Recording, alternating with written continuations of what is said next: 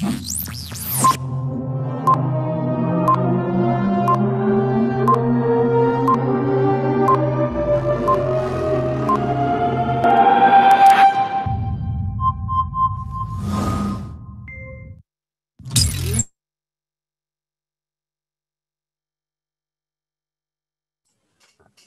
morning, everyone. My name is Jody Brooks, and I am your moderator for today. I am the owner of JB Creative, a firm that specializes in event planning and strategic communications, and we're thrilled to have you here today.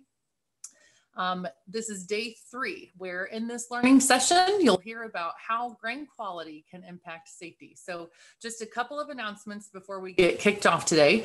If you have any technical issues, please feel free to drop an email to ghscpromotions@gmail.com. Again, that's ghscpromotions@gmail.com if you have any technical issues, and we're happy to help you out with those if we can. These learning sessions are brought to you by Grain Handling Safety Council with the assistance of an OSHA Harwood grant and the generous support of our sponsors, who are Bartlett Grain, Central States Center for Agricultural Health and Safety, CoBank, Control Stuff, Inc., and the National Grain and Feed Association Foundation. Thank you to our generous sponsors for supporting this event. This session will be recorded and available at standupforgrainsafety.org, and that's 4 as in the number 4. So check out standupforgrainsafety.org for lots of other great resources and the recordings after this week. You will receive a certificate from the Grain Handling Safety Council for participating in this learning session. So if you participated in any of the other learning sessions, Tuesday through Friday, we will email you those from Grain Handling Safety Council. You can also get a stand-up participation certificate if you go to that website, standupforgrainsafety.org. Click on the Recognize Your Participation at the top of the page, and then you can complete your own, you can insert your own name or the names of your employees just to show that you participated this week. Due to the number of people viewing this event, you've noticed your video and sound will be off, but we would like to continue the conversation. So if you can drop your comments or questions in the chat box that you'll see at the bottom of your screen, we would love to do that. And I'm seeing my sound is coming in and out, so I'll do my best. I might have to switch my camera off, but hopefully you guys can still hear me okay. So throughout this event, we will have a series of polls that are very important for you to participate in. As we mentioned, those help us with our grant requirements. So thank you for completing those polls. To show you how it works, let's go ahead and get started with a couple of poll questions. You'll see these coming up on your screen now. Tell us, how many people are watching together right now? Is it just you, or are you watching with a group? Please click the appropriate response and also tell us what you know about grain quality and aeration. So I'm seeing we're getting a couple of results. We'll leave this up for a few seconds as we complete these. Again, thank you so much for your participation in these. These help with our OSHA Harwood grant, so we can continue to bring you quality education like this and other learning sessions. All right, well, let's go ahead and we'll introduce our first speaker, Dr. Salah Issa, who is an assistant professor of agricultural safety and health at the University of Illinois, Urbana-Champaign. He is the project director for the OSHA Harwood grant supporting this program and other training programs conducted by Grain Handling Safety Council. All right, well, welcome, Dr. Issa. Thank you very much, Jody. Good morning, everybody. Share our screens. Well, today I'm just going to give a quick intro to the trends that we're seeing in grain storage to, in a sense, build on the or help demonstrate the presentations that we're doing later on today. Okay, so that's, I'm at the University of Illinois. You can contact me at salah01@illinois.edu. And looking forward to hearing from you.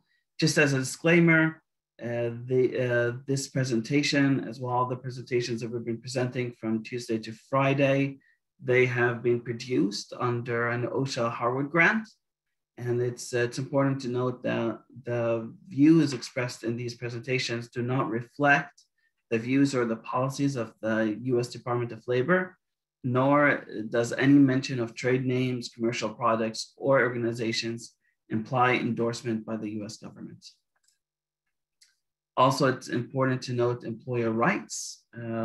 Employee rights. Employees are entitled to safe and healthy working conditions, fair compensation, and then they're entitled to report any unsafe conditions without retaliation. They can call, write, or email OSHA within 30 days to report a retaliation. And as a reminder, for employers are responsible for providing a safe and working place. Okay, so these are just general trends that we've been seeing over the last 30, 40 decades. Our grain bins are getting larger, more volume is being moved, we're filling more, we're increasing the speeds that we fill our grain storage bins at. Also, similarly, we're increasing the unloading speeds. We're seeing more grain storage capacity in the US, especially also on farms as well. And these trends have been continuing really through the last 30 years. So corn production has been up from 1994 to 2014 by 40%. On-farm storage is up by 11%. Off-farm storage is up by 24%.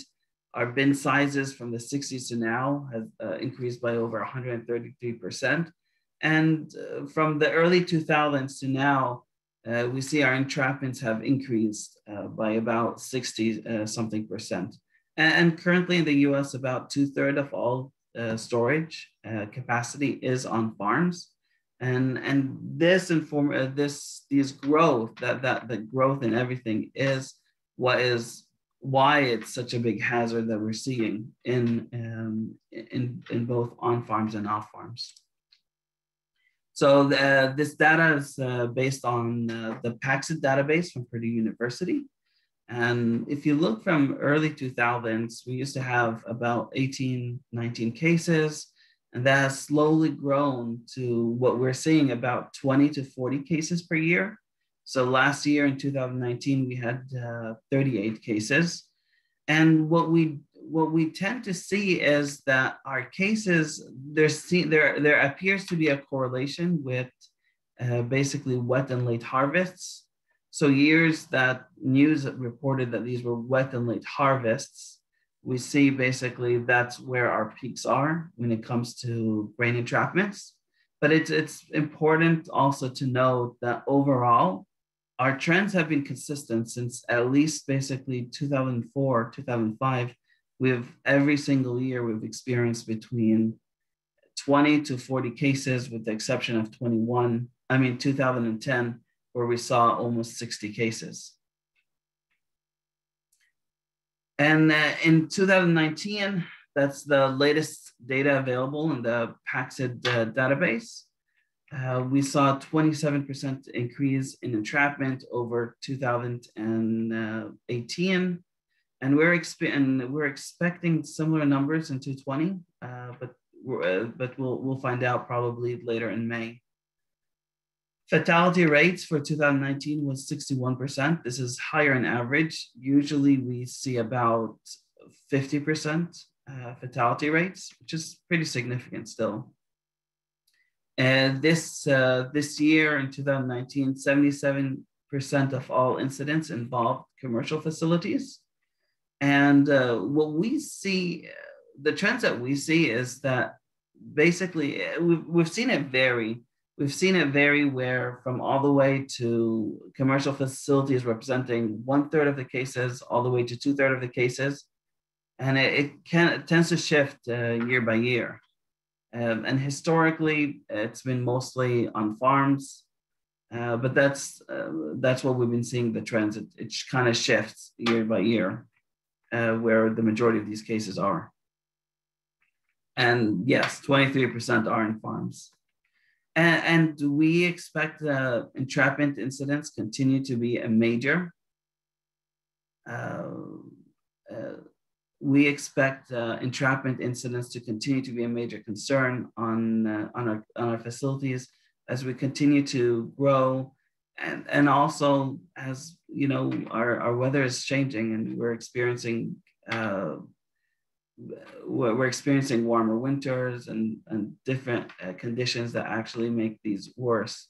And in terms of how do we calculate the fatality rate, this is just basically the number of incidents. So the number of incidents that we documented, how many were fatal, how many were unfatal, how many they survived. And one of the major things that we see in our data, why these grain entrapments occur, is really due to bad grain. So we see whether the farmer goes in to clear the sump pump and the sump auger, and that's why he gets entrapped, whether there's a crust that builds over the grain mass that the farmer's not aware of and he falls in it, or that there is basically a sidewall buildup of grain that the farmer tries to tackle from below. So these are all different conditions that are all types of entrapments, all caused by bad grain. And this is why we've focused this presentation on grain quality. So we have two excellent speakers. One will talk about how to maintain the quality of your grain, and we're going to follow it with, well, you lost control, you have bad quality grain. How do you go about and making sure that you don't end up a statistic? So I'll start with introducing our first speaker, Dr. Kent Rausch. He is a colleague of mine here at University of Illinois. He's an associate professor in ag and biological engineering. He conducts research related to grain processing, and he teaches courses on fundamentals of heat, mass, and momentum transfer, grain processing, grain drying, and storage systems. And I'll thank you there.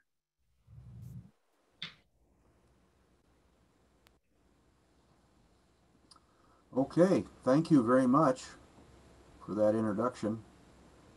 Everybody see my screen okay? It's a pleasure to be here, and I appreciate this opportunity. Like Salah mentioned, I'm going to try to link things we do in drying, storing grain to the ultimate in controlling safety or improving safety of stored grain.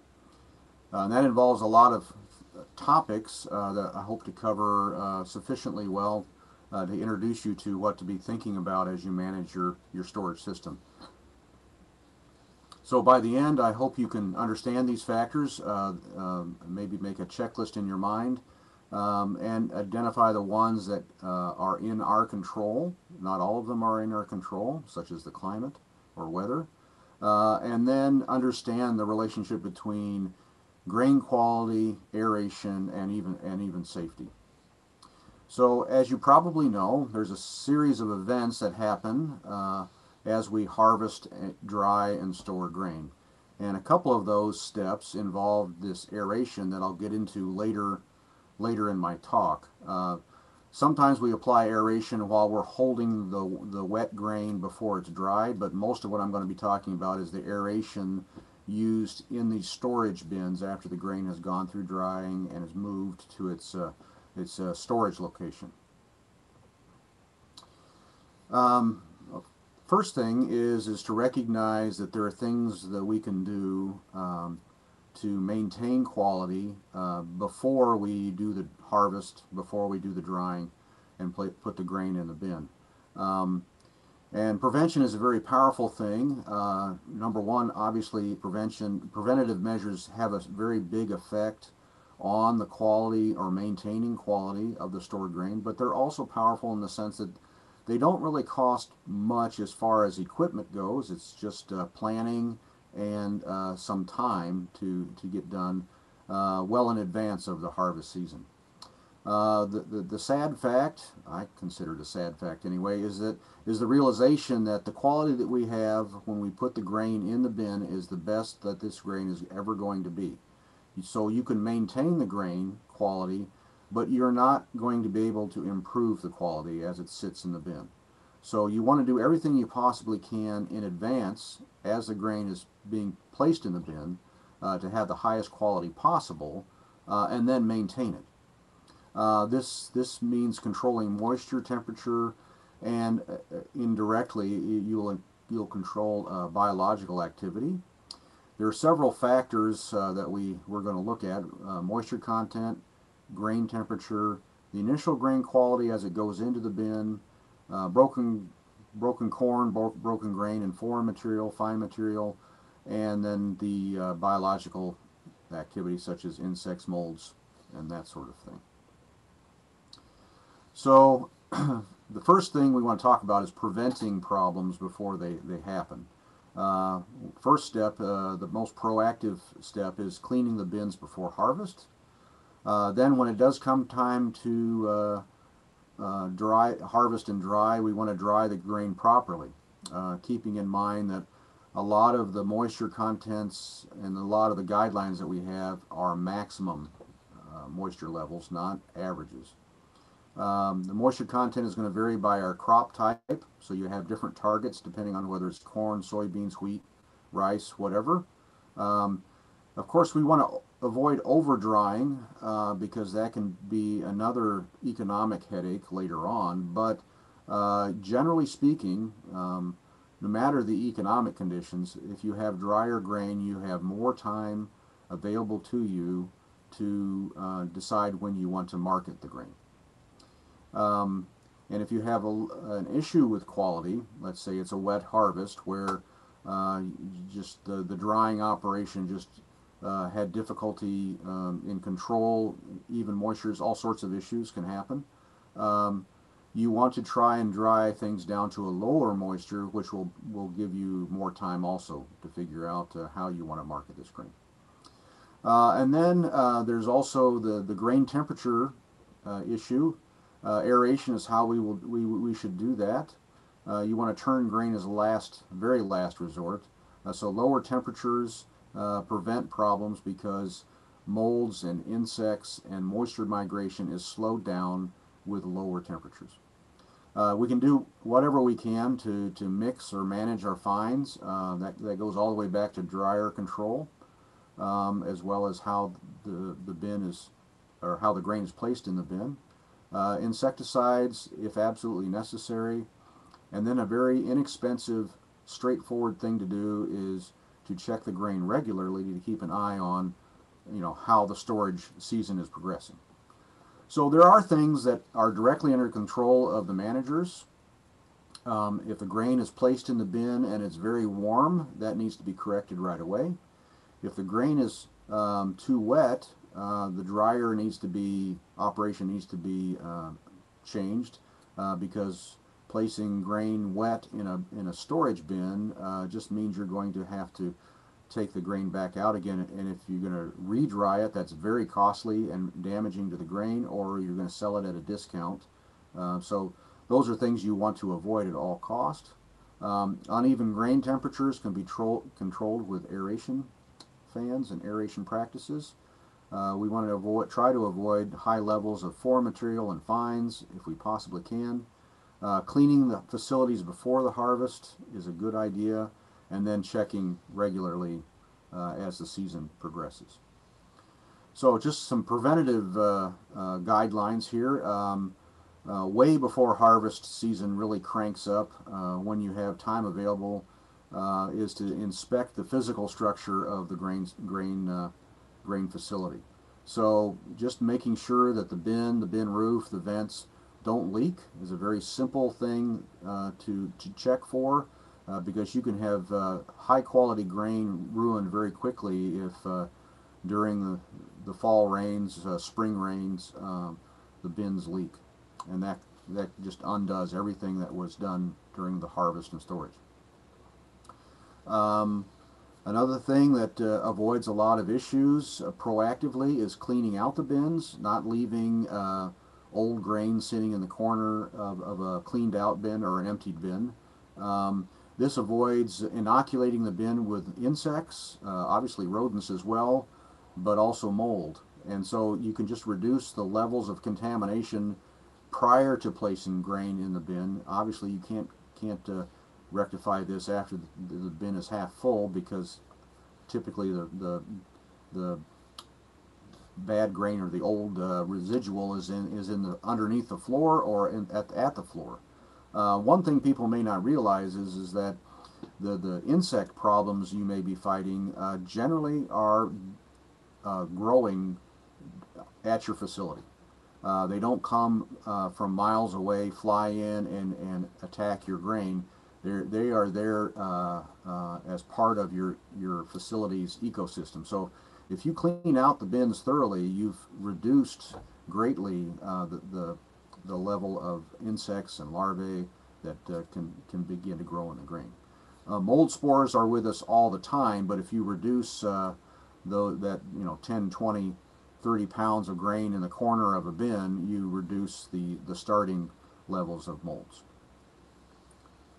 Okay, so moving on to the drying operation, this has many things that, as everybody that's involved with harvest and drying knows, it's a pretty hectic time.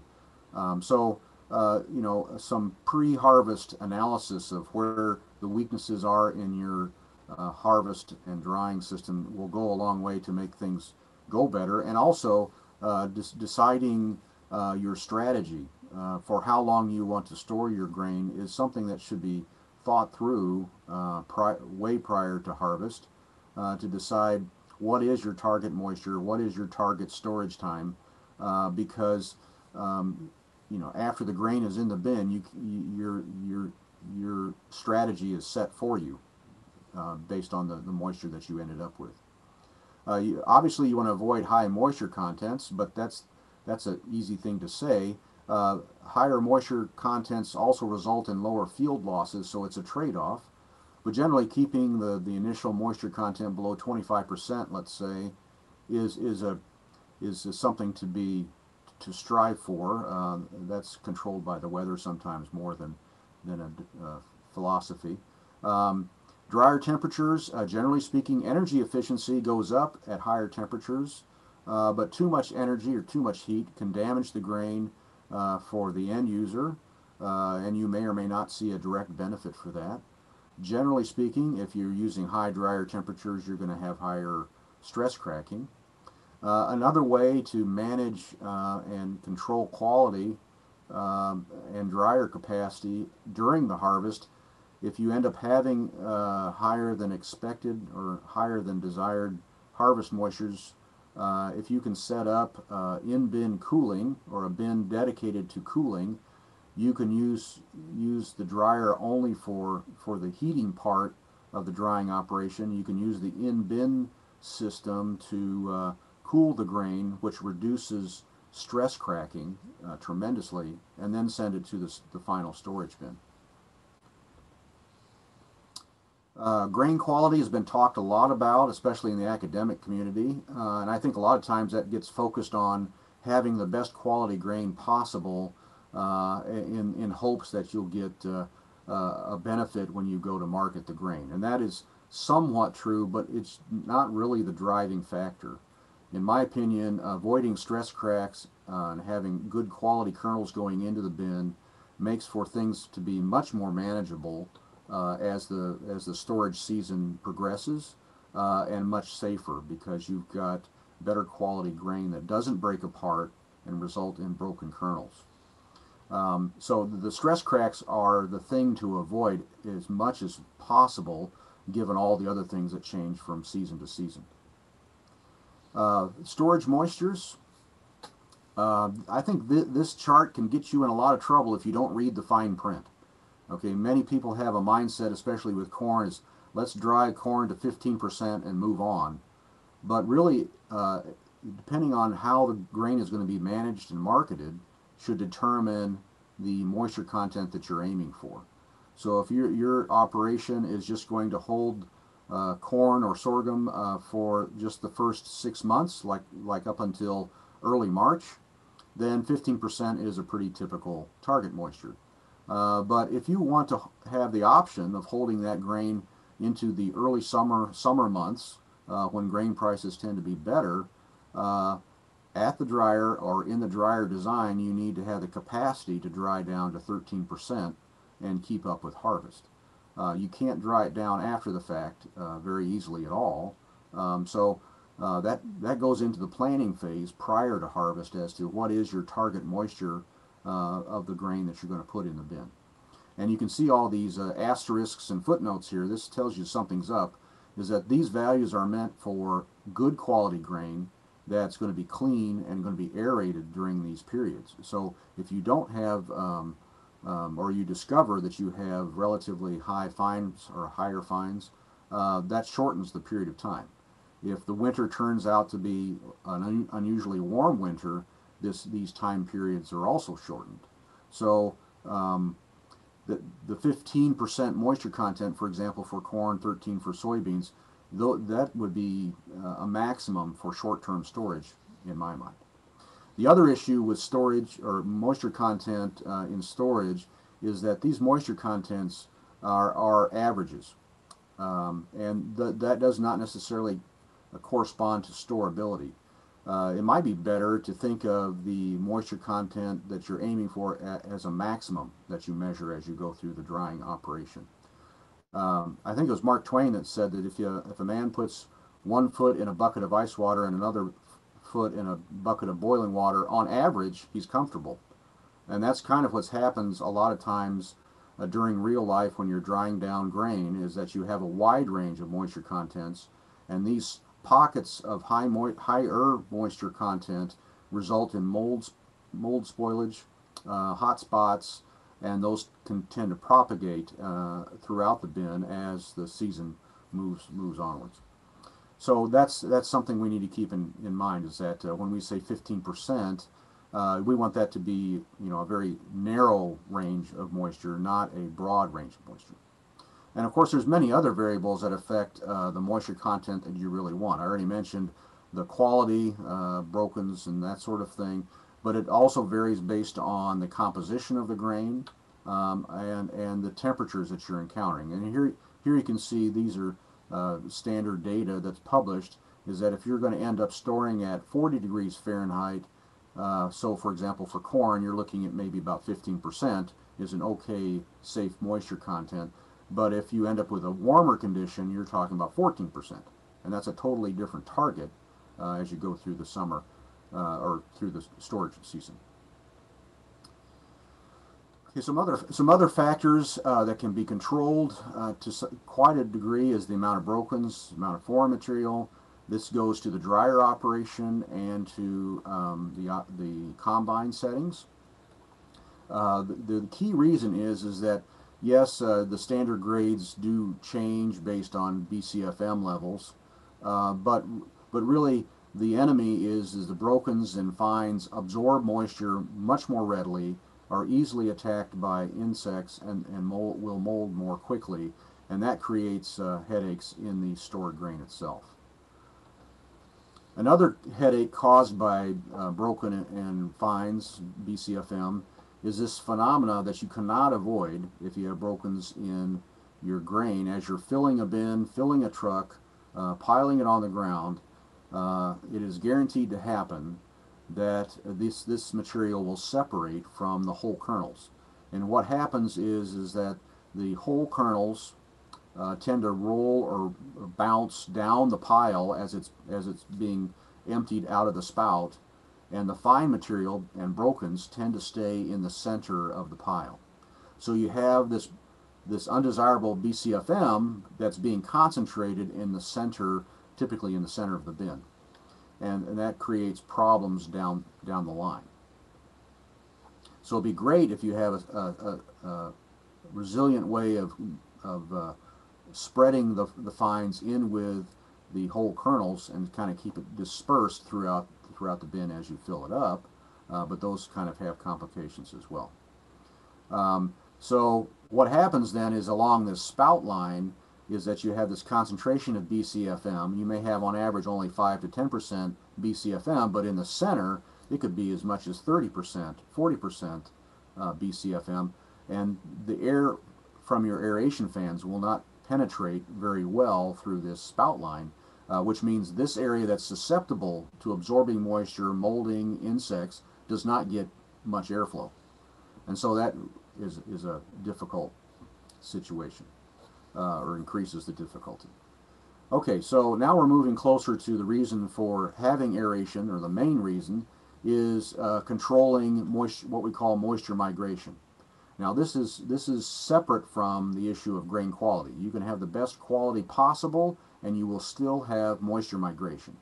Moisture migration will be slower in high quality grain because you don't have all these avenues for water to be absorbed into the grain, but it always happens because we always have temperature variations outside the bin, known as weather, especially in the upper Midwest where you have definite, well, usually you have definite summer, fall, winter, and spring. Okay, these seasonal changes, sometimes all these seasons happen in a week, but really we're talking about the longer term season changes, will induce these air currents to be flowing into the grain bin. Okay, so they always happen because temperatures always fluctuate, and the purpose of aeration is to even out these temperature fluctuations as the storage period moves through the fall, winter, spring, and even summer. So after harvest, typically we have colder weather. So as the air cools down, outside, the edges of the bin, the outside layers of the bin get cold, and of course cold air sinks, and in the center the warm grain keeps the air warm, and warm air will rise. So in properly dried grain with good quality, this happens just as well as it does in poor quality grain. And as this warm air rises, it picks up moisture from the grain and it moves to the top layers of the grain bin where it can condense when it comes in contact with the cold fall, winter air. And this is what causes condensation on the grain, upper grain layers. It also can cause condensation on your bin roof, and this is why bin roofs need to be well ventilated so that the moist air can't build up in this headspace above the bin. Okay, so that's what happens in the fall, in the winter. You get that crust, the characteristic crust at the top, and then in the spring, as things begin to warm up, what will happen is that grain is a good insulator. I'll talk about that in a few slides here, but the warmer grain will cause the air to rise at the outer edges of the grain bin, and then it will circulate and come in contact. And I guess another thing that's happening is the cold air sinks, so you have this convection current set up, and this will draw the warm, moist air into the top center of the mass, and the moisture will be deposited in the grain there, not necessarily at the very top level, but down at the top center as spring and summer begin. So you want to avoid that as much as possible. And an illustration of moisture migration and how inevitable it is I got this from my experience with my kids. They didn't like school lunches, so they were always taking their lunch to school, and they were always complaining at the end of the day is that when my sandwich was soggy, and so they would put it in a tightly sealed lunch bag, and some days they would come home and say, okay, I know how I'm doing this. I'm putting it in two sealed bags, and then my youngest daughter said, well, I'm wrapping it with aluminum foil also, and it didn't work, and they didn't appreciate me telling them in advance that it wasn't going to work. But what happened by the lunchtime is that the sandwich became soggy, and that is a real-life illustration of moisture migration. Was the nice juicy meat, the lettuce, the tomato, all had water in it, and the water migrates. In this case it's really diffusion, but due to the cold layer on the bottom of the sandwich caused by the ice pack, caused the moisture to migrate down. If they put the ice pack on top, they would still had soggy sandwich on top. So the The remedy is not very easy. Is I guess either you put in 2 ice packs or you put your lunch in the refrigerator if you have that available to you. But that's part of the issue. Is that's the illustration of the migration. Grain is a very good insulator, and so we have to realize that you can't expect the grain to evenly cool or warm up on its own. You know, a typical home, a wall in a home is an R value of about 20. Okay, that's equivalent to only 20 inches of stored grain thickness in the bin. Okay, and when you've got these really big, well, I have an example here of 18 feet. Really, I should show 48 feet. That's a lot of insulation. So you can't hope for the temperatures to even out by mid-June, for example. There will be temperature gradients due to this insulating effect. And this shows a simulation that after 10 months of storage, basically as summer begins, you'll have nice warm layers on the outer edge of the bin, but the center of the grain will be still quite cold. So in this simulation, it was nearly like 90, 95 degrees Fahrenheit on the outer edges of the bin, but the center of the bin was around 40. And if you remember my illustration of migration, is that this cold air is wanting to sink and the warm air is wanting to rise, so you have these convection currents that are going to happen if you don't aerate. So it's inevitable that you need to aerate to even out the temperatures. Another good reason to aerate is for insect and mold control. Lucky for us, we have a fairly cold fall and winter, and that's our built-in refrigerator, and things always last longer than in the refrigerator than they do out sitting out in ambient conditions. And so you can aerate to drop the temperature of the grain evenly at various times based on the weather and the time of year. And then you have to also recognize that moisture migration and air currents are going to happen as the spring approaches, so you need to aerate to even out the temperatures again. So when it comes to insect control, you know, obviously at nice warm temperatures, insects are going to be very active. Okay, so we want to reduce as quickly as possible the grain temperatures below 70 degrees. It actually has an effect on slowing down the insects, but if we can drop it to below 60 to 50 degrees, that will very much stop the reproductive cycle of insects without any chemicals, without any of that, and it gives us a lot more time in storing the grain. If we can get it down to 30 to 50, the insects are completely dormant. The insect problem is not growing. The insects are still there. If you can get it down to 25 degrees Fahrenheit, and that's not feasible many times, and it does create some management issues, you may kill the insects, but you don't necessarily kill the eggs. So you've not wiped out the insect population in the bin. So, you know, certainly cooling it below 50, 60 degrees Fahrenheit is a very achievable, worthwhile thing to do in your stored grain.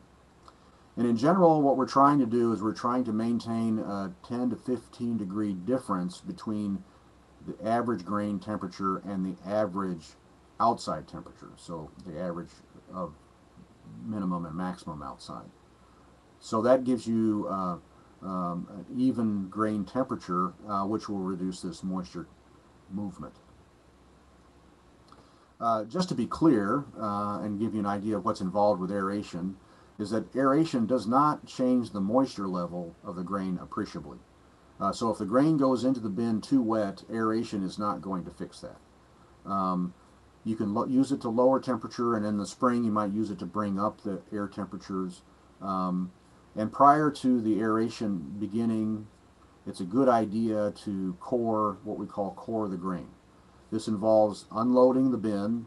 Some guidelines are about 10% of the bin capacity, or you can unload the bin to the point where the shape of the cone at the center of the bin becomes slightly dished. To pull out the center spout line material and move that to a place where you can handle it. I guess I would recommend having it move. Just send it to market directly. But This improves the uniform airflow. The airflows for aeration are much lower than a dryer. I think typical dryer airflows are 60 to 70 CFM per bushel. We're only talking like a tenth of a CFM per bushel for aeration. So you're just gently ventilating the entire grain mass, evening out the temperatures.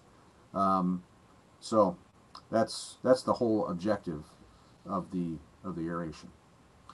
You can try and certainly you can use automation is a key way in reducing the amount of time in managing the aeration fans. So there's lots of products out on the market now that do the nitty-gritty planning for you. So at extremely high relative humidities, you probably want to have the aeration fans turned off, and at low humidities you probably want to do the same thing.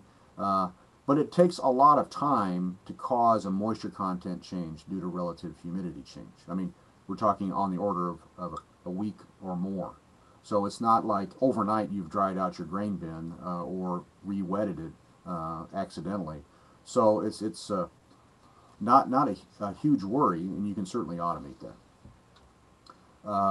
So you'd only expect a moisture change of like 0.5% at the most. Okay. You certainly want to check your system to make sure that the fan inlets aren't blocked. Make sure all your control systems are working properly, especially after a thunderstorm or something like that. Have been out away from the farm residence or at the far end of the facility, whether or not it got struck by lightning. All those sorts of things require some inspection. And then you can't just go off and forget a bin of stored grain. You really do need to check it regularly to see if there's problems that are developing, and then decide how you might mitigate that problem. This is, if you can catch it early, the solution is easier than if you catch it late. And I like to think of the storage chain of events.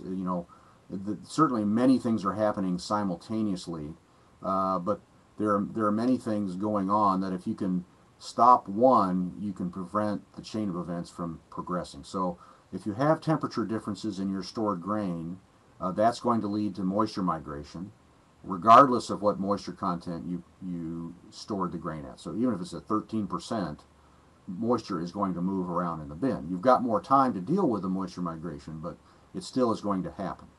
That'll elevate the moisture content, perhaps to levels that are higher than are safe, and that results in molds and insect activity. That activity results in crusting, which results in poor quality grain that doesn't flow. But if you can use aeration at the right time, that'll stop this chain of events from occurring as rapidly, and so it saves you a lot of hassle 6, 7, 8 months down the line. I recommend these two resources. They're very good on managing dry grain and storage. That's basically an aeration management guide, and then there's a storage handbook, both put out by the Midwest Plant Service, that are very, very useful, very applied. So just to quickly summarize here, I think I've got a little bit of time, is that just keep in mind that you need to design your dryer system to reach the grain moisture that you want for the storage period that you want. Moisture levels are often the maximum recommended storage levels, and I think many times we think of the broad average as what we're aiming for, but the 15% maximum would be a good rule of thumb rather than average. We're going to try and control temperatures with aeration. Even temperatures reduces moisture migration. Managing the temperatures basically allows you to maintain your quality. It won't improve it, but you can strive to maintain it. Grain can retain its temperature, and that will slowly slow down the deterioration. So if you can get a nice, cool bin of grain in the fall, that'll slow the rates of all your problems come springtime and summer. And of course, if you have better quality grain in the bin, it is going to be safer and cheaper to handle long term. So, okay, that's the end of my talk. I'll be happy to answer questions now and at the end of the session, I guess. All right. Thank you so much, Dr. Rausch. I'm going to try this again. Can you hear me okay now? Yeah. Okay, fabulous. We did have a couple of questions come through the chat box. And so what is the optimum dryer temperature for corn? Well, that's a very good question. I think the current recommendations for the dryer temperature are around 180 degrees Fahrenheit. That's as a result of, and that's only one value, and it should be considered a range of values based on the incoming grain moisture, your drying system, how much bin tempering or cooling capacity you have, if you're planning to use that or not. But that's a balance of speed of drying, energy efficiency, and really grain quality. Okay, thank you for that. Another one. In the Midwest, what can you assume extra dry down will be during aeration at sub-zero temperatures? Wow, that is sub-zero. I'm assuming sub-zero Celsius. Probably not really sure. First thing is I would have trouble assuming anything about Midwest winters. That would be one thing. I would definitely defer very cold grain management advice to Ken Hellevang up in North Dakota State University. He is an expert in that region of the country. Really, cooling down the grain is your main objective, and trying to maintain even temperatures is the goal. When you're talking temperatures below 32 degrees Fahrenheit or 25 Fahrenheit, moisture migration is not a major issue at the time of winter time. So I don't think you can really change the moisture content at those low of temperatures. So that's not the objective of aeration anyway. So that's a tough question. Yeah. All right. I think we have time for a couple more. What happens if you aerate with warmer air on colder grain? Well, theoretically, the moisture content will go up because you have the moisture in the warm air. Typically, is also warm air tends to be pretty moist, at least in the Midwest, and so the moisture content theoretically would go up. But that takes a very long period of time, so you have to expose that grain to, over a period of a couple weeks, to the higher temperature and higher humidity grain. Your objective is to even out the temperatures, so by the time you start to experience changes in moisture, you shut off the aeration fans. All right, and one last one. Thanks so much, everybody, for the questions. If we don't get to them now, our speakers will be here after the session to answer. One last, is applying aeration during harvest evenings an issue while filling the bin? Yes, you can begin aerating right away. Typically, you would want, if you have a large wet holding bin that's ahead of your dryer, it's recommended to go ahead and turn on the aeration fan right away for the wet holding bin, because that warm, wet grain is going to be respiring at a pretty high rate, and that will be generating heat. That's not good for the grain. So you want to aerate right away in that case. On the other side, in the storage bin, you don't have to aerate right away, because the grain should be at a fairly uniform temperature and at a safe storage moisture. Excellent. Well, thank you so much again for your information. Again, our speakers will be here at the end of this session at noon to answer any questions we didn't get to. Let's go ahead. We do have a post poll, I believe, that will pop up on the screen here before too long. Excellent. Thanks so much. Don't forget to participate in the polls, everybody. These are very vital to the OSHA Harwood grant. Oh, my land.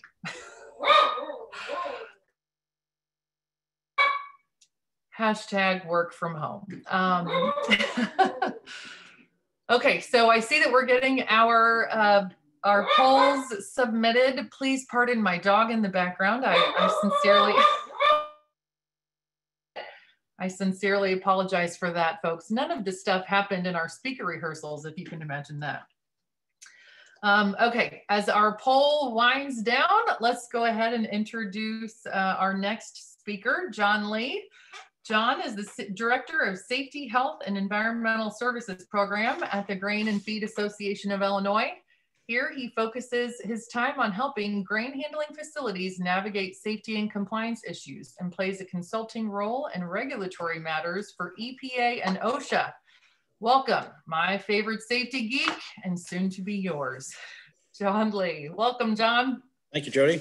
Yep. Appreciate that intro. You want me to share? Or are you going to do another poll? Or if you could go ahead and share, you're ready to go. Okay.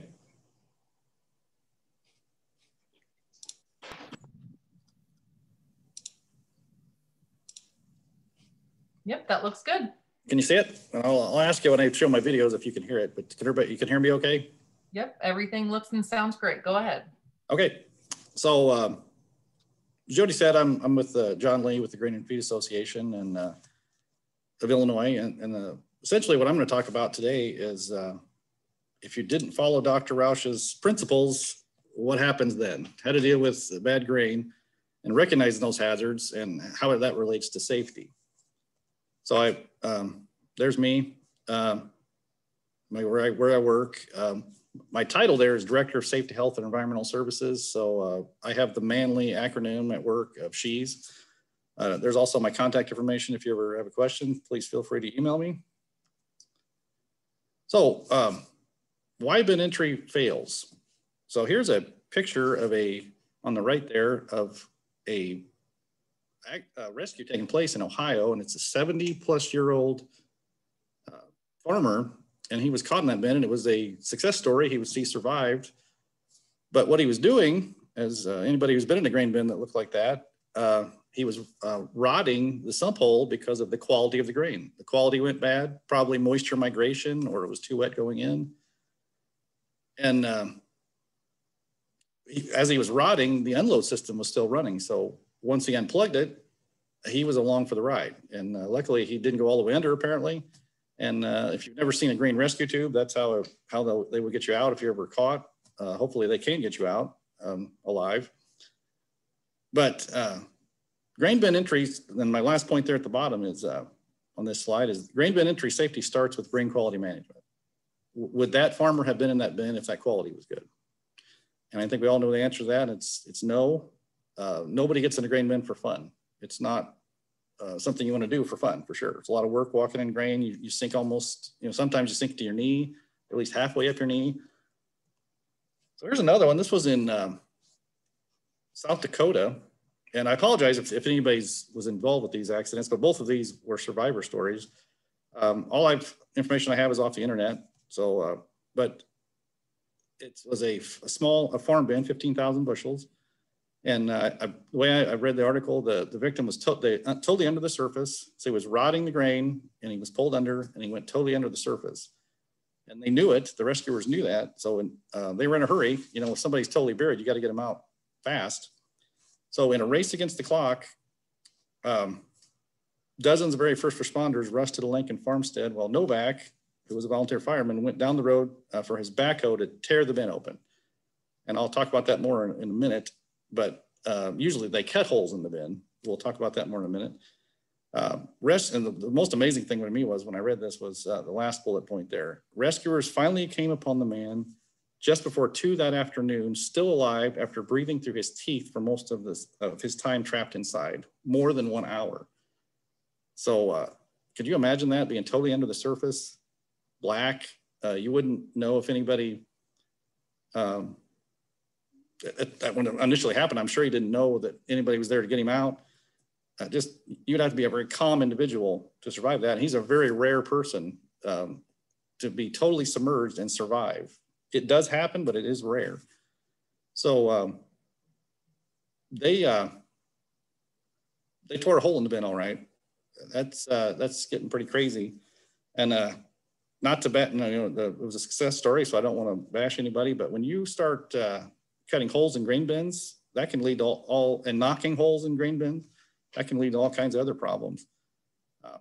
A circle of a grain bin is very strong as long as the pressure is equal, 360 degrees all the way around it. But once it gets unequal,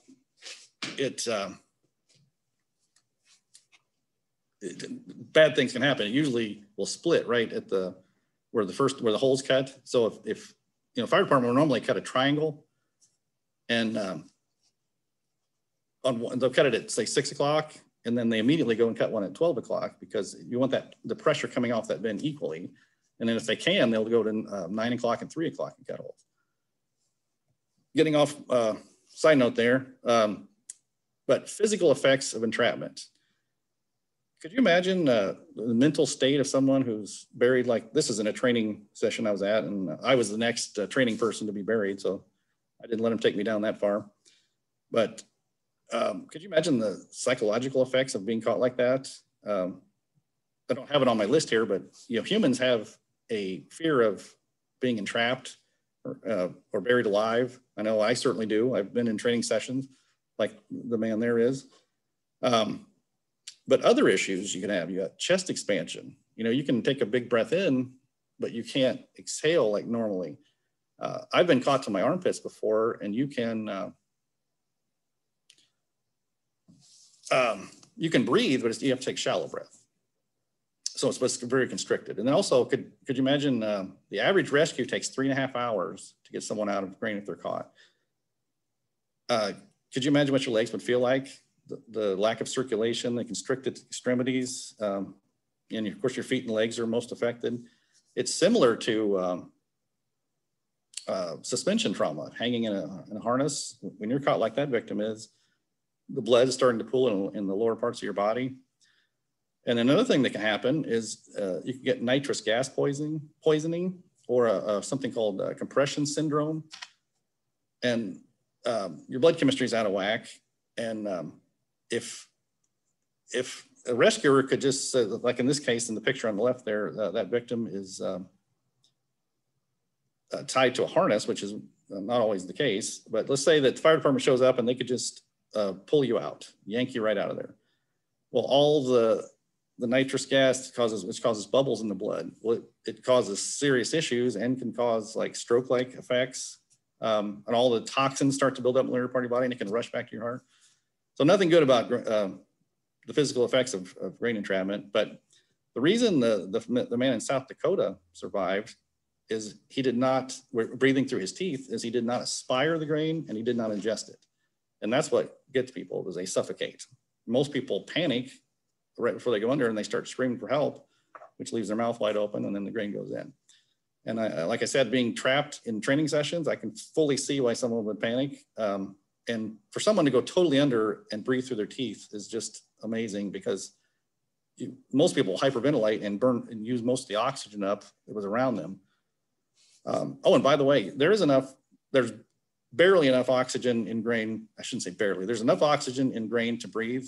A 105-foot diameter grain bin, 40% of that is air, but it's very restricted air, the way you can breathe. So nothing good about that. So most common ways that incidents occur, and Salah talked about this earlier, in conditions and hazards.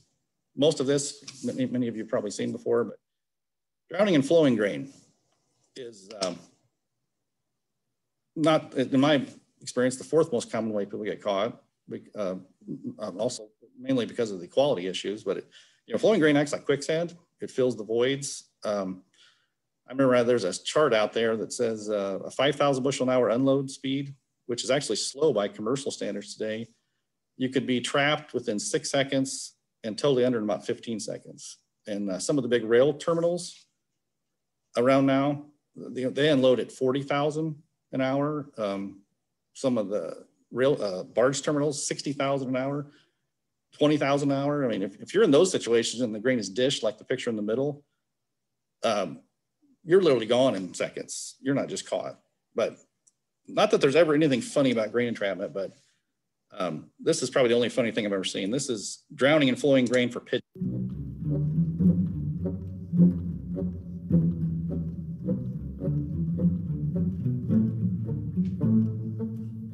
And you'll notice that they're eating the grain, and people always ask me, where's this at? And I got it off of YouTube, and it was a food processing plant in Europe. That's all I know.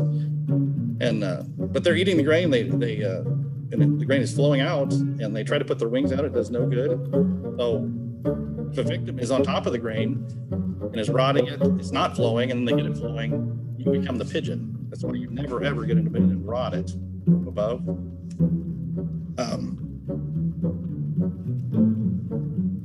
The best one is the last one. It comes in from the left, coming up here shortly. But smart ones fly away, but some of them don't. I thought this was funny, but it really shows how the birds get trapped and how someone can get trapped.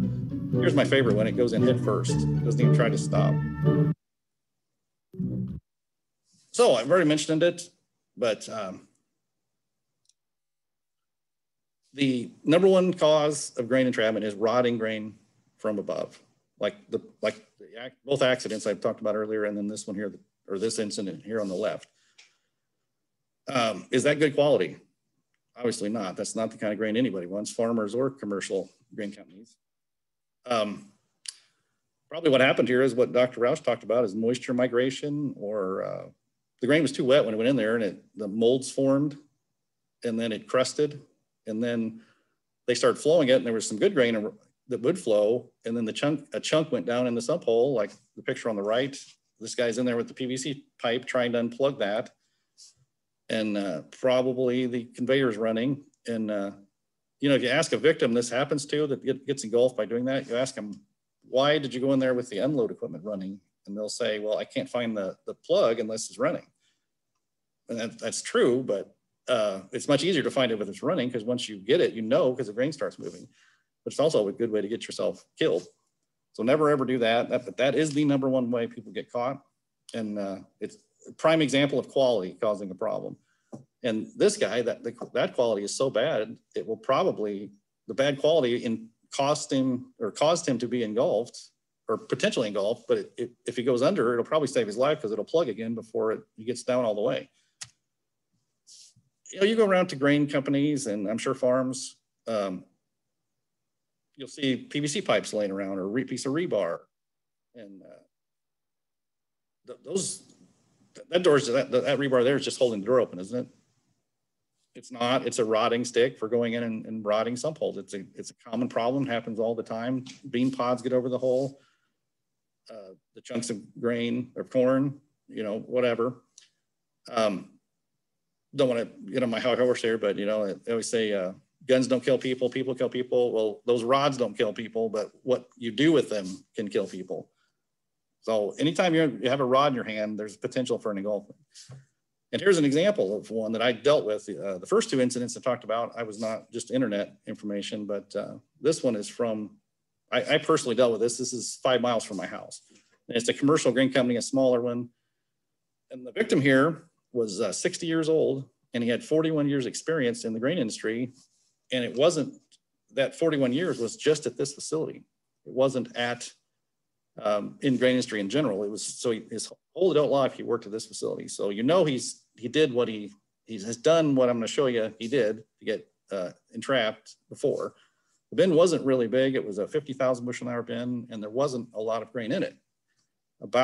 Just about time to start cleaning it out, just getting to the bottom, about 15,000 in there.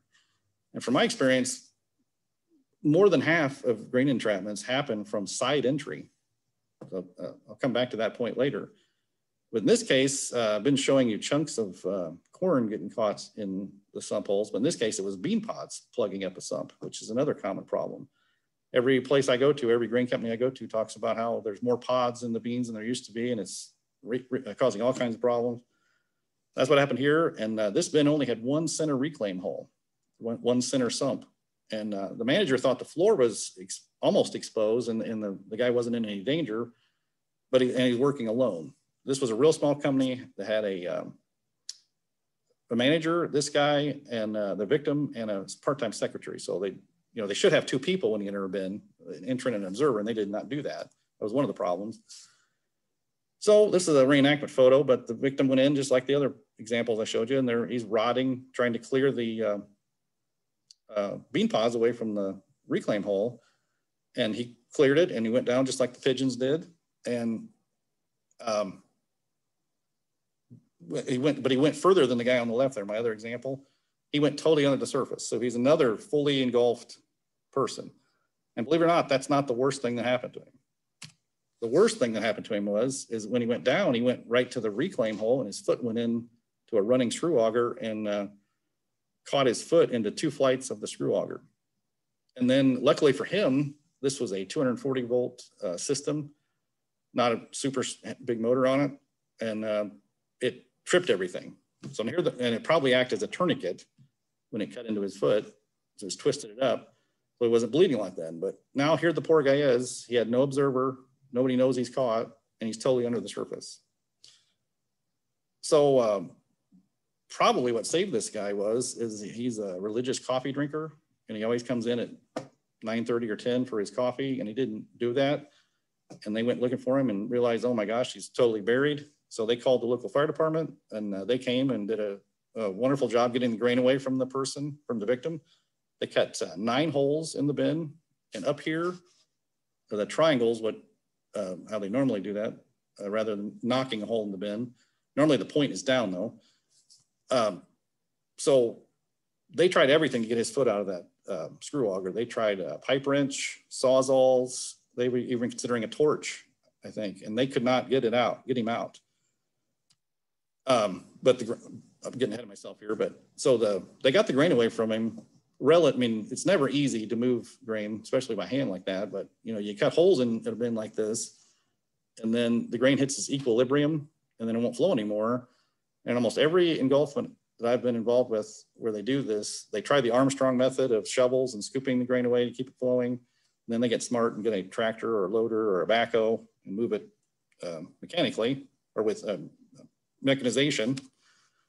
So back to the fire department trying to get him out of the screw conveyor.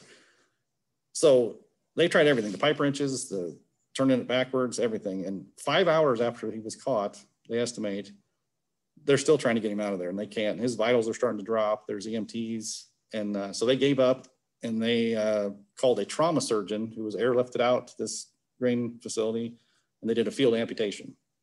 So I went in there as a one person and came out in 2 pieces. But he survived.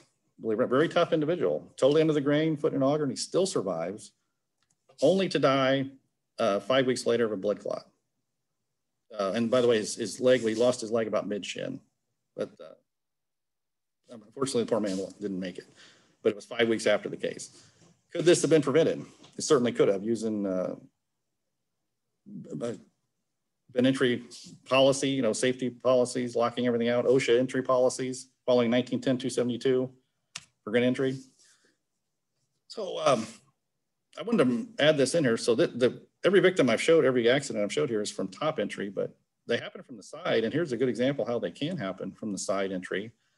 So the 2 guys in the circle there are, they're circled with the yellow.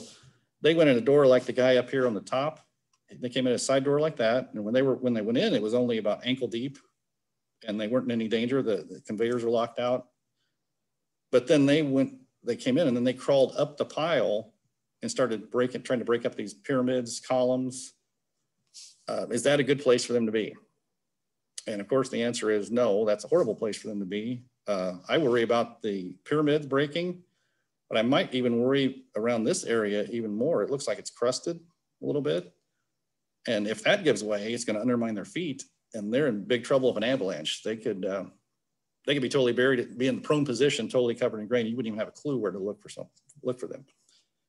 So I just wanted to mention it. Just because you don't enter from the top, back up for a second. A lot of companies have went with policies where they don't enter from the top and think that's going to solve all their bin entry hazards. Many of the incidents happen from side entry, and this just proves it. I mean, it can happen anytime you go in. You got to evaluate, and also most of the entries happen from side entry anyway, so it's probably law of averages. When you go in a bin, you need to evaluate, look around on the walls. You can see on this case, there's bean pods plugging up the bin, or stuck to the sidewall. I was talking to a company yesterday. I was doing a meeting for them, training and safety training for them. And they said last year they found what they estimated a 400 bushel chunk of grain stuck to the wall up about 30 feet in the air. So that would roughly be 2,000 pounds of grain that hanging up above your head with nothing underneath it. Okay, moving forward here. So most common way is people rotting the sump hole. The second most common way people get caught is from an avalanche. It could be something along the wall like the one on the left there, or it could be a tower or a column in the middle. The third biggest cause of engulfment is bridging, where you get a crust on the surface and then you get an air pocket and then flowing grain. And I'll go into a little more detail in each one of those. So every flowing material has an angle of repose it wants to go to. Corn, soybeans, wheat, gravel, sand, fertilizer products, any flowing material. And this chart here shows what the angular repose for corn should be, or at least the kind of corn that you want. It's between 21 and 23. And the problem is if someone goes in a bin and it's hung up along the wall, like this illustration here on the bottom right there, there could be a crust on the surface of that. Well, let me back up for a second. Sometimes you could hit something like that with a pickaxe and nothing happens. Other times there's a crust on the surface that's barely holding the good grain that's behind it. And that good grain that is behind it wants to go back to its natural angle of repose. So if you break up this crust, it will avalanche very fast. And you'll have no chance to get out of the way, and it can knock you down, and you can be in the prone position on the floor, covered in, depending on how big the bin is, 20 feet of grain, 8 feet of grain, 15. So obviously that's not how you break something like that up or try to make it flow. You don't go right next to it. Other commodities, the ones that I know off the top of my head, soybeans is 25 degrees angle of repose, and wheat is 28. And then their numbers will be a little, since it's steeper, it'll be a little higher on the wall with wheat and soybeans. Here's another example. Obviously you wouldn't want to come in with a rod underneath this. And I mean, that looks pretty bad. It might not break free, but if you undermine enough of it, if the good stuff comes flowing around it, those could come down as all as one mass, or that's an avalanche waiting to happen. A crust or hung up grain. Here's a couple examples. The one on the right there looks like a roof vent leaked, like a chimney kind of effect. That type of situation, I would just leave it and keep unloading if it will unload, and it'll probably fall on its own, and you wouldn't have to have anybody in there trying to knock it down. But you wouldn't want to be underneath it. Gravity is generally your friend in grain handling, but not in these situations. The picture on the left is a 65 feet tall tower of grain. And this was from 2010. That grain came out of the fields at 31%, and they were able to dry it down to, maybe 25 or 23.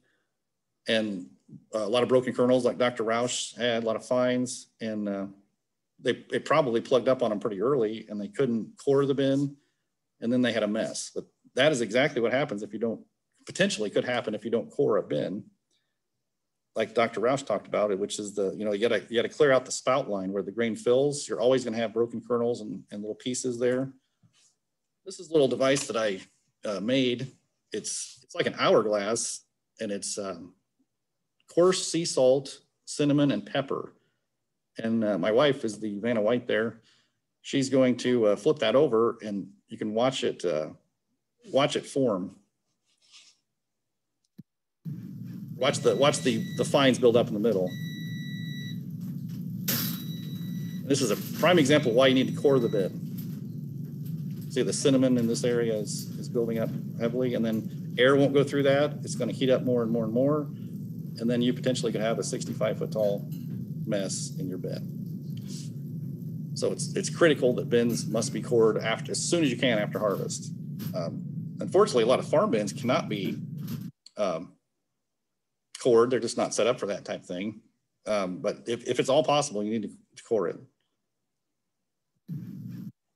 So here's another system. Dr. Rausch mentioned it about a spreader, and here's an example of a spreader in a commercial bin. I don't know how big a bin this is for, but this is spreading out the fine.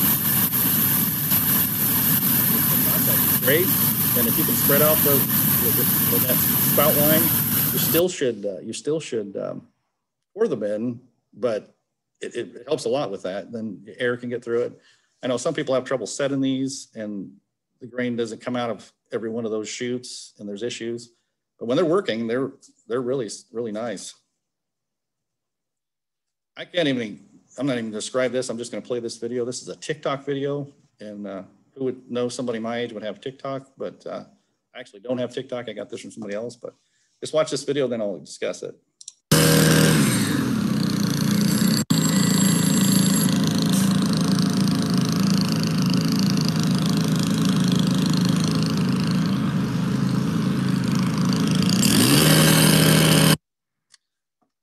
So I hope you're appalled at having seen those people, those kids in that bin. That is, they should never be in that bin. The grain is this is 2019 harvest in North Dakota, which was very wet. And I'm sure that grain went in there at who knows what moisture, and they've got a serious mess. I have never seen a column or a tube of grain that far down, and that goes all the way to the bottom. So they tried to unload it, and the center came out. Or maybe they cored it and the center came out early and then they let it sit, and they've got a serious mess. But you'll notice that is a steel weed trimmer with a cultivator tiller attachment on it. And what he's doing there is he's digging a tunnel through that area. And let me play it again.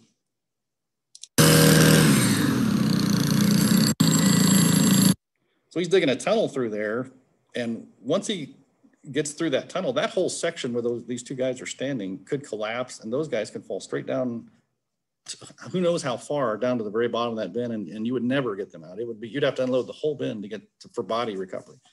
That is insane. This is the kind of type of thing you would never enter. People should never be in that.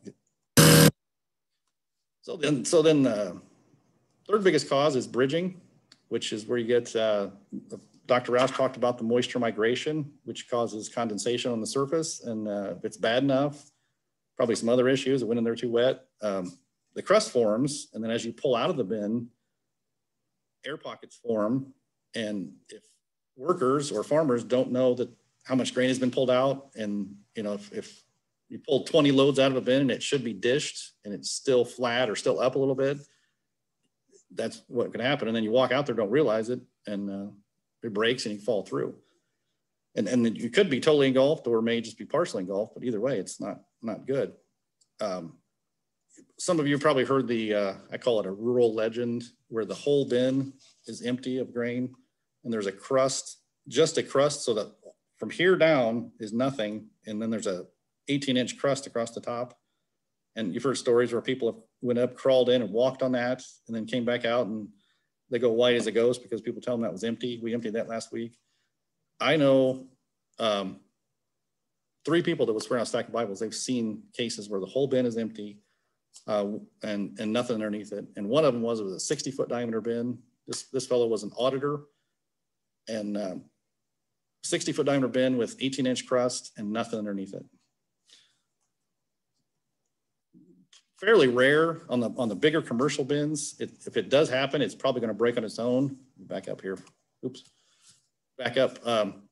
If it does happen and it breaks on its own and you didn't even know it was in there, where do those chunks go? They go down in the sump hole, and then somebody might want to get in there and try to rot it. So it's all quality. So here's another video. This, I don't know where this is from. This is another TikTok video. Now this is quality corn. Taking 5 loads out of this bin and we still can't get through it. Why won't it come down? Whatever. We'll just keep jumping. So that's pretty crazy, wouldn't you say? Let's start off. I'm going to play this and then I'm going to stop it in certain areas and discuss it. Now this is quality corn.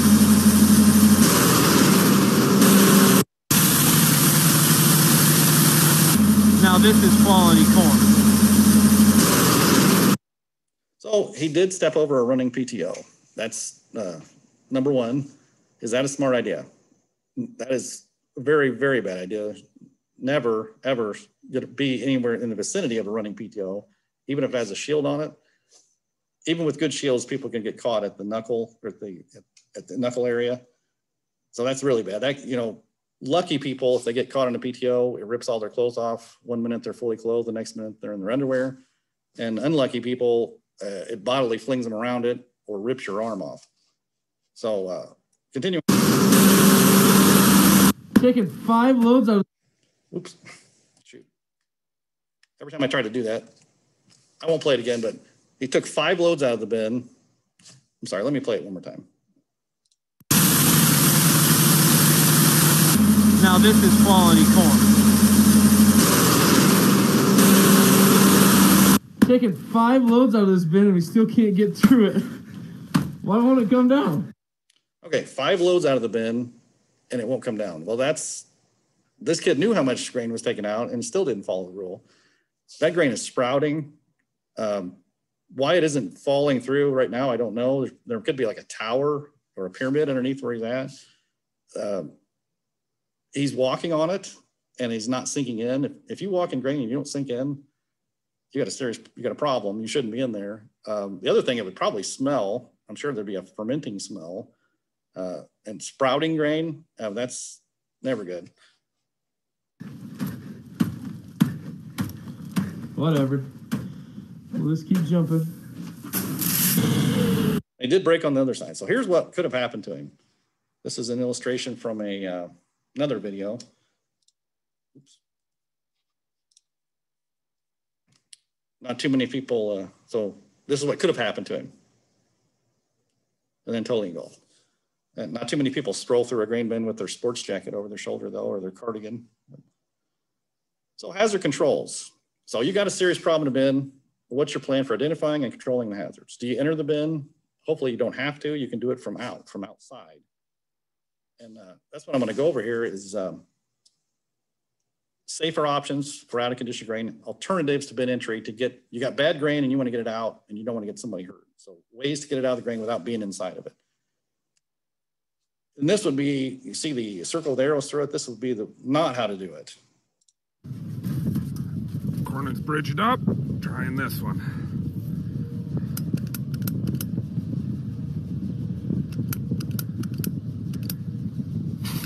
Whoa!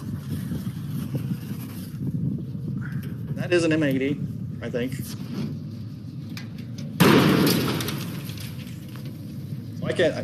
I hope I can't even, I'm speechless, I'm tongue-tied. So for a grain dust explosion to happen, it takes ignition, oxygen, fuel, and an enclosed area. There's not a lot of enclosure there, a lot of confinement because it's an open bin, roof's open, but he's got fuel, he's got grain dust, he's got oxygen, and he just put flame inside the bin. There could have been a flash fire and he could have been Wile E. Coyote looking in the hole and blasting his face. Don't ever do that. It's meant to be funny and don't ever do that. So alternatives to getting in a bin if you got a problem. So I'm going to go through each one of these, but just to list them here, turn the fans on. You got a pyramid or a tower, maybe you can get lucky and let the fans run and maybe it'll fall down on its own. Rod from a tunnel from underneath, if you have a tunnel, use an extended pole to reach or knock down grain from outside. use a grain vac or a vac truck to clean out the bin. Use compressed air to dislodge the grain if it's a sump hole plugged really bad, or hire a commercial bin service, cleaning service. So here's a lot of you in the audience, I'm sure, have done things like this. So there's where that circle is, there's a plate that screws on there with, if this is a sump hole drop to a conveyor, take that plate off, you stick your rods up in there, you get it flowing, you're not on top of it, you don't become engulfed, it's the way to go. Well, you might make a little mess down here, clean it up, not a big deal. That is the way to do it. Fortunately, not every bin has a tunnel to get into. A lot of the newer bins have above ground tunnels, and hopefully yours are where you can walk in them. Some of them are only about 5 feet tall. So this guy here he's rodding.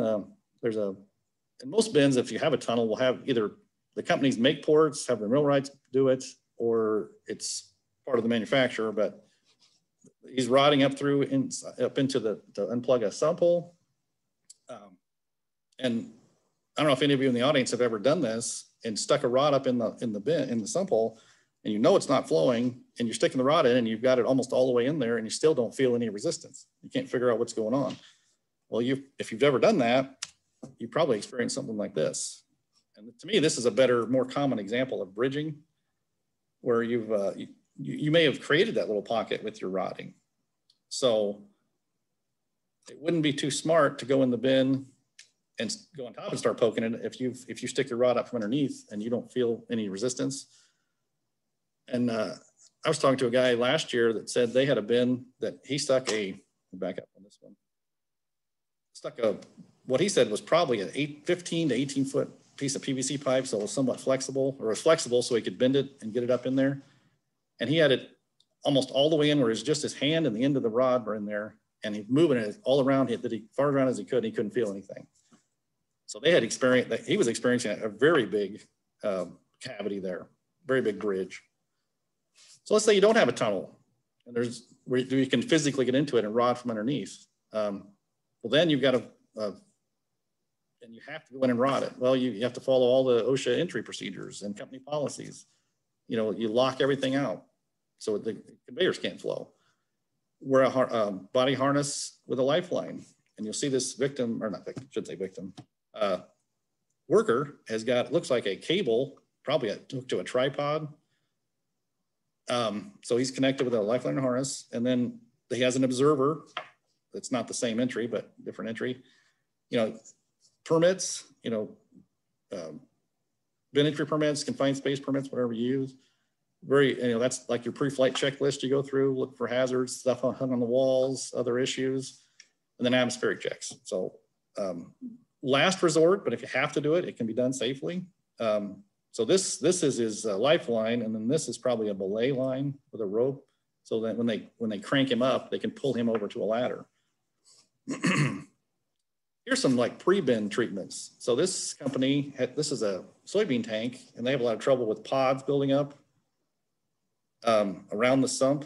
So they welded nuts onto the slide gate, and then there's threaded rod in these pipes, and then they can take those off when they want to clean it with a sweep auger. And then when they get ready to fill it for harvest, they put them back in. And then if this plugs up with pods, they can hit the slide gate on the outside, slide this back and forth and clear the pods out of the way. They have to use I don't have a picture of it, but the slide gate has a persuader bar welded to it so they can whack it with a sledgehammer if they need to. If you got a bin with no tunnel, things like this to me are invaluable. Here's another one, no tunnel in this bin. So they put a pipe on top of the floor, and this company assures me that the sweep auger can get over it and it's not an issue. And then this is the inside right over the sumps, and then outside, and they can pull that sideways and then back and forth and try to clear issues out of the way. Great idea, in my opinion. If you have no tunnel and you need to clear something, here's some other things you can buy. This is the Brock well guard. I think this comes on the new Brock bins. I'll sell it to you. It's so the theory is the chunks come down, and then this breaks them up, and then it'll still flow and make them into smaller pieces and still get into the sump hole. Same thing here. This is a homemade thing that some grain companies have done this over the years. It's like a pyramid, and then the theory is the chunks come down, it hits this and breaks it up, and then you can still flow grain. some people swear by these, other people cuss them. They say that the chugs just break into 2 pieces and then they build up, and then you've got a tube above. And then the bottom left picture there is called a mini sump saver. And I believe this thing is hydraulically driven and it sets around the sump area or over it. In this case, I think it's right over it. I think they usually set them close to it. And then it spins like a tiller and breaks up chunks. So just different treatments you can do before. I mentioned in my list there at the beginning of this section, using a long pole from the outside. You can't see it in this picture, but the company had, as you can see, an issue. They didn't want their people to be in there. So they have this long rod, which looks like it's a homemade thing, scraper type thing on a pole. And then they've cut a hole in the panel of the bin, small hole just for a grain vac, and they've got it shoved in as far as they can get it. And then from the door, they're rodding the grain to try to get it to flow, and then it would pull down. Hopefully, eventually all that will undermine and you can do it, will start to flow. Nobody that works outside at a grain elevator or anybody who's ever used a grain vac very much doesn't like grain vacs that much. They're not the greatest thing in the world to do, but you got a serious problem, you can do what the company with the rod, just the previous slide, fish the vac hose in as far as you can and just try to unload the grain and try to undermine issues, let them fall on their own without having people in there. Or some people will hire a vac truck, a big, huge one, which has, they have, for cleaning, like in my area, it's the Bodine group out of Decatur, Illinois, has those. And they have serious horsepower and they can really, really suck a lot. So, but if your employees, for any task employees do, you have to do training, and people have engulfed themselves with grain vacs. It's usually someone doesn't know what they're doing and they go up on a pile of grain that's 6-8 feet deep or more, and they start backing right at their feet, and they basically just suck themselves right in. And if that would happen and the vac hose was at your feet, and the more you pulled it up, the faster you would go down. So I've never dealt with that situation, but it has happened. I've read stories of it. It's one of the few cases where quality of the grain is not an issue for engulfment. And then the last one is extreme situations. Some people will rent these big air compressors like you run a jackhammer with, and then they'll make air cannons. I guess that's a horrible way to say that. And then you can make it really long, make these as long as you need. And then you can air blast one of those columns or come up from underneath and unplug a sump hole. But if you ever use something like this, you've got to follow all safety procedures. You got to use the safety clips for these Chicago fittings.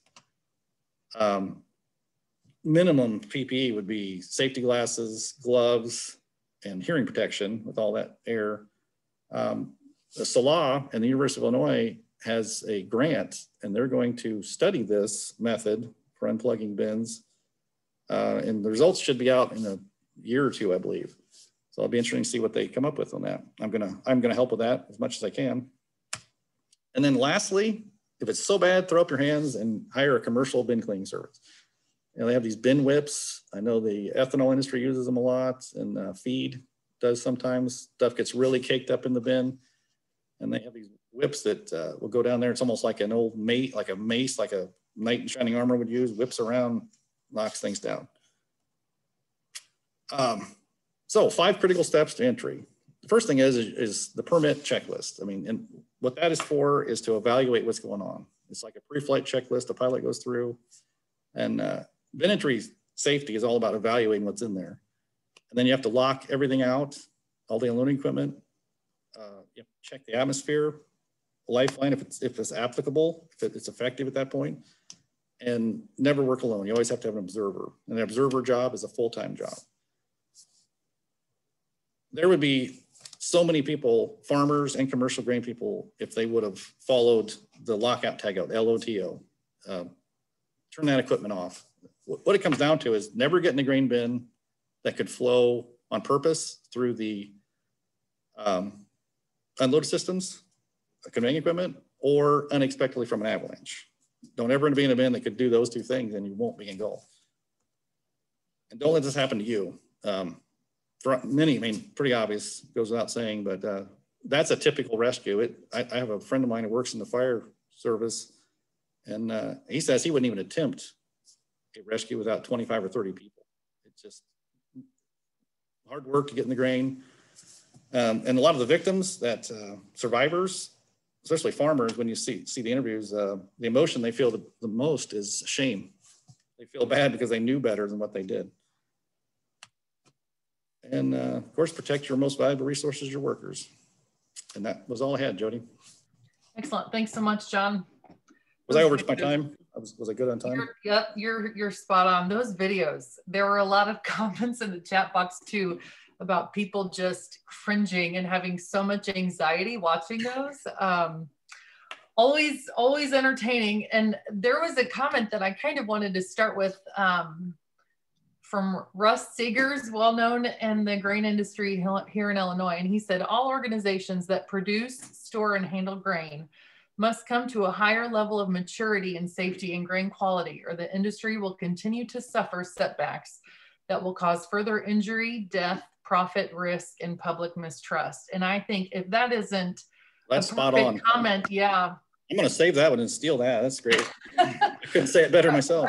Russ is full of them, but you know, I think that's just a perfect comment really to sum up today's program and the entire purpose of Stand Up for Grain Safety Week. So before you guys go, don't leave yet. We do have some important things to announce and some additional Q&A. Let's go ahead and we have our last poll, I believe. And so we'll get our poll up here. Please participate in that. And then if you guys have any questions or comments, please feel free to put those in the chat box. So John, we did have a couple of questions. This is a two-parter. Can you go into the significance and process of how to cut into a bin? So two-part there. You had mentioned in one of your photos that they really kind of did a number on the bin. So can you talk about the significance of how to properly cut into a bin? Well, first of all, don't do it unless you have to. It's not a good thing to do. Last report. But like I said, you know, a circle is very strong as long as the pressure is equal. So if you cut a hole and the grain starts coming out, you're going to create a angle of repose down to that hole, and the pressure is going to be unequal, and that bin will collapse inwards on where you cut the hole. It'll flatten it out, and then worst case scenario, it will split the bin open and on top of everybody, and then you have like a whole bunch of engulfing. And then to do it right, I mean, if you know, it happens where you have to for salvage and issues happen. Some issues other than grain entrapment happen, and you got to cut a hole at, I use the 12 o'clock. You cut the first one at 12 o'clock, and then immediately go cut one at 6 o'clock, opposing holes. And then you should do one at 3 and 9 to get that grain come down even. And then, you know, these commercial bins, a lot of them are triple sheeted. It's a big deal to cut into those things and to try to bend them up. You know, it's a big deal. All right, thanks for that. And I should also add, if you would rather ask a question privately, again, my name is Jody Brooks. Go down to the chat box and send me a private message, and then I can ask that out loud if you'd like, if you'd rather not put it in the chat box. All right, John, is there a solution for farm bins that can't be cored? That's probably a Dr. Rausch question. I mean, the more you're moving, the better off you'll be. Some of these, you unload with portable equipment, get it out as fast as possible. Don't leave it in there all for a year. That'd be my solution. Okay, we'll bring all of our speakers on here in a couple of minutes to answer additional questions. There was another few, and don't forget everybody, our speakers will be here after to answer questions that we might have missed. From Amanda, have you ever heard of reversing the auger or putting golf balls in the auger? I think that's to relieve a block or a Never heard of that one. Never heard of that one. Yeah, it might work. That golf ball thing could be interesting. Okay, let's see. I think there was one I got in the chat box. Many of those examples seem to be from farms. How can larger operations reach out and provide resources Or where can smaller operations which don't fall under OSHA rules find grain entry and emergency training resources? Well, I guess I could plug the Grain Handling Safety Council. There's a lot, grainsafety.org. There's a lot of information about that. 1910-272, what the commercial grain companies follow is a good guideline for anybody. It's not egregious. It's common sense things. Those are, there's, Purdue University has a lot. University of Illinois has a lot of information. Iowa State. Google grain entrapment prevention, and you'll find all kinds of help.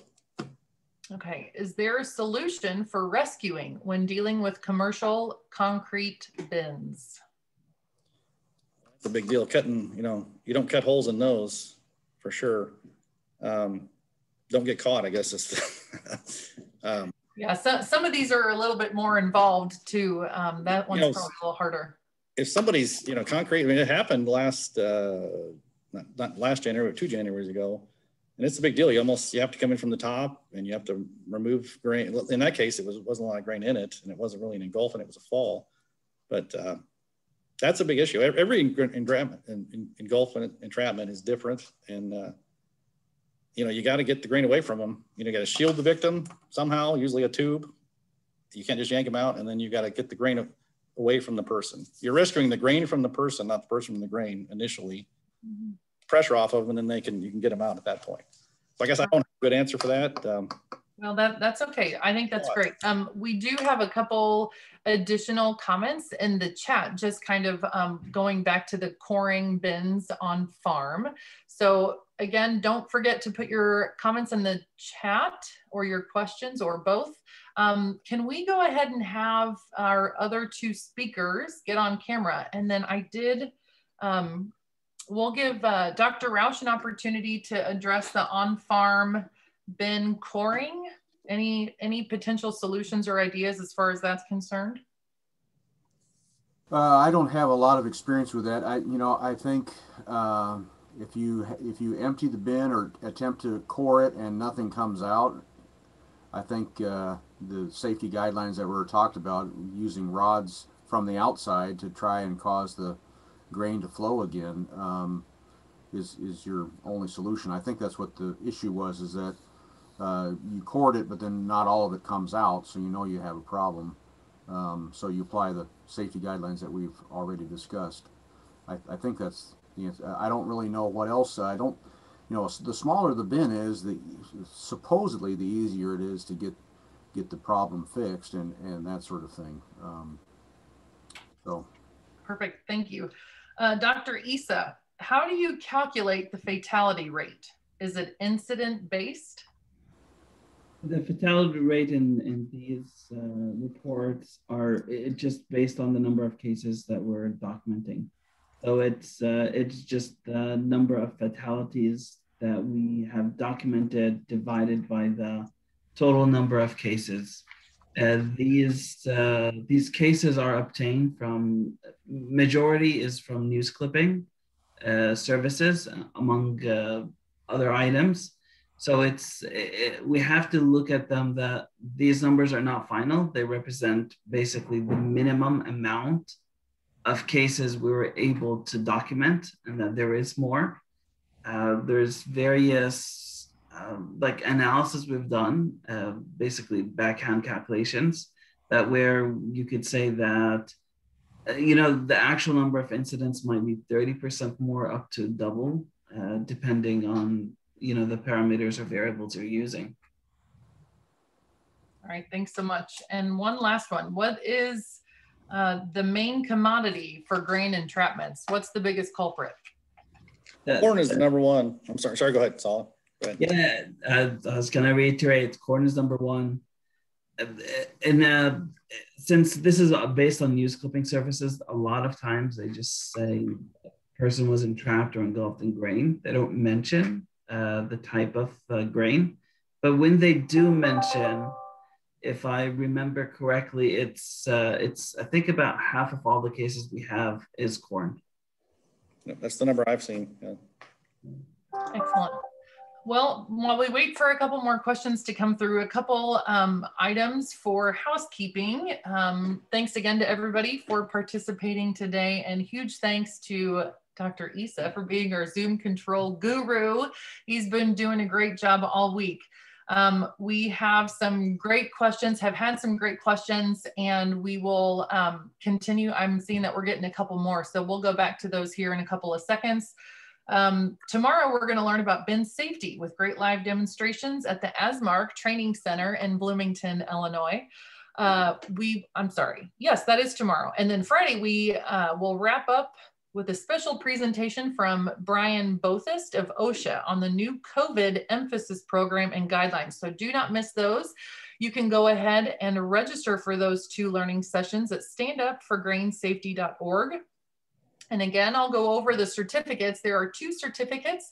You will receive an email next week, most likely, from the Grain Handling Safety Council with your certificates for participating in these learning sessions. So if you participated in any learning session or multiple, you will get a certificate from them emailed to you next week for every learning session that you participated in. You can also go to standupforgrainsafety.org and click the recognize your participation at the top. And that is a certificate that anybody can have who just wants to recognize participation in this program. You can put your name or the names of your employees as well. Last but not least, again, a huge thank you to our sponsors, as well as all of the partners who provide in-kind assistance to the Stand Up for Grain Safety Week. And thank you for participating. So while I'm gonna dig up a couple, there was one more question at least. Yes, I have out there, it's does a type of grain affect the rescue procedures? I could tell you on my end, we did a small scale study where we just pulled out a block of wood or a mini mannequin out of, we pulled out of different grains. We did soybean, we did wheat, we did canola, we did oat, corn, and then we also did sunflower seeds. And for the most part, other than sunflower seeds, the amount of force required to pull that object out was similar. Which tell us that the amount, at least from the rescue perspective or what they're experiencing in grain, it's actually very similar. It was a lot lower in sunflower seeds, but that becomes a subject for other matters. So at least, especially if you're talking about a rescue operation where they're using a grain tube, removing it, that all should be very similar with the vast majority of the grains, at least from our study. But I'll leave it up to John and Kent if they want to elaborate more from their own experiences on that. It does make a difference. The smaller grains pack tighter, and the rescue tubes don't. It's harder to get them around the victims, get them down around the victims. At the training center we have in Bloomington, the ASMARC Training Institute, have plastic pellets, and they pack really tightly, and it's very, very difficult to get the tubes around the victim. And we had some people there from Arkansas, and they said it's just like standing in rice. So I think it makes a difference. I mean, the smaller the grain, I think the harder it is to get that tube around people. Mm-hmm. Dave Newcomb tomorrow would be a good one to ask that one too. Yeah, there will be some great content there. I just saw a comment that said, I'm beyond scared straight. Our intention is never to frighten you. However, that's probably not necessarily a bad thing, John, right? Like you and right. You've made me look at all kinds of scenarios through different eyes from seeing, the things that could happen. And so one thing that I want to mention about the certificates as well, I was just reminded, if you are watching as a group and you want learning certificates for everybody who participated in today's session or any of the other sessions, Tuesday, Thursday, Friday, please drop the Grain Handling Safety Coalition an email, and then we will make sure to give each employee who watched a certificate with their name. And if we could go ahead and get that email address into the chat box, right on cue. We will drop that to everyone. let's see here. It's ghscpromotions@gmail.com. So again, if you're watching as a group and would like learning session certificates emailed to you next week, please go ahead and drop that here. Gents, anything else before we close? You do have one more question. Ooh. When will the video recordings be available to the public? We think sometime next week. We just need to finesse them a little bit. So we will send an email out whenever they're available. Yes, and the question I was referring to is actually for John. Where did you guys find that video of the guy throwing the firework into the bin? That was on Twitter, believe it or not. Yep. I got a Twitter account just so I could get that. Salah, this might be a good one for you. Are there any specific universities developing better innovation? I lost my... developing better innovation to promote better grain storage practices. I know at the University of Iowa State, they are working on, they have a center that's focused on grain quality. So I know one of the recent efforts they did was developing a sensor that's actually not tied to a cable. So it's kind of like, it looks like a bit like a tennis ball that you just throw into the grain bin, and it in a sense it flows into the grain and goes at different levels. So you throw multiple of them, and then when you're and then it will measure the, I think it was temperature, CO2, and other stuff. And when you empty it out, you basically collect the balls out because they won't go through. So that's one thing. And here at University of Illinois, we're working, as John mentioned, as testing air compressors and how effective they are in clearing a grain bin and improving upon that idea. So that's another thing as well. And Salah, I believe it is CS Cash in Nebraska, with the University of Nebraska. They're working with a company on a submersible that would, like a submarine, go under the grain and help break up chunks and stuff. Yes, that's true. Yes, with Dr. Aaron Yoder. Yes. And I also believe there is another study going on similar to what you're saying with Iowa, with sensors, clothing sensors for individuals when they're entering the bin that would provide feedback and information. So, I mean, there is a lot of research going on. Yeah. All right. I'm not seeing any other questions.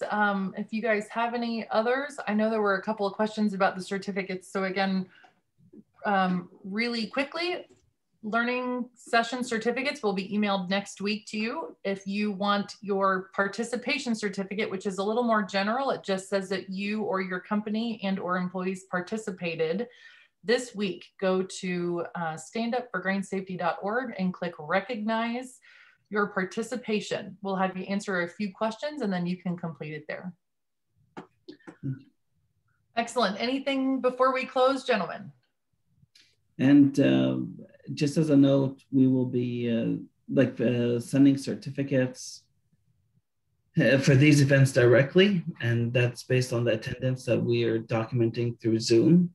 If you don't get a certificate, because depending on how your Zoom is set up, it might be just a generic iPhone or generic name that we can't connect it back to registration, then just contact us at our grain handling email, and we will get back to you with the certificate. Excellent. Anything else, John or Dr. Rausch? Thank you both for also being a part of the program. Great information. And we will hang on for a few more minutes, but everybody, thanks again for participating. This brings day 3 to a close. Have a great week, everybody.